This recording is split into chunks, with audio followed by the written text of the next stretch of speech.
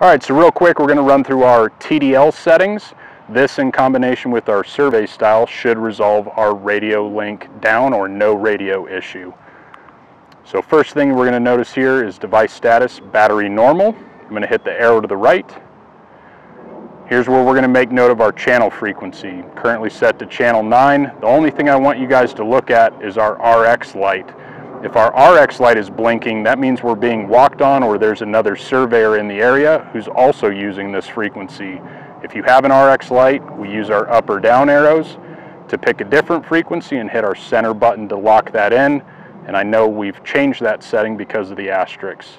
RX light is not blinking, so channel 10 looks open to me. Here's where we're going to set our data protocol. We're going to set this to TTV1 or Trim Talk version 1. This is our over-the-air baud rate. We have some different options in here depending on which firmware you guys are currently running.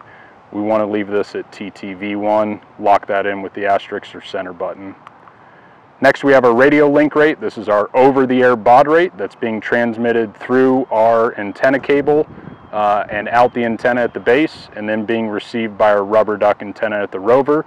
We want to set this to 9600. Operation mode, we want this at base/rover. We can do a repeater setup or some other options here, but a standard traditional RTK setup, we want the setting as such. RX sensitivity, we want this set to low. That means the TDL is only focusing on transmitting a signal. It's not listening in a repeater type capacity. Transmit power, we have different options here. I recommend starting at 8 watts. You can bump to 16 or 25 as necessary, but in this instance I find less is more. RX LED meaning currently set to signal received. We want this set this way, so anytime our RX light starts blinking, that means I know I have another field crew or another firm in the area who's walking on me and using the same frequency. That will be an indicator to me I need to change freaks to find an open one so I can get my work done. And last thing I'll cover here is the serial baud rate. We want this set to 38400, and this is the rate at which we're flowing data from our base station to the TDL.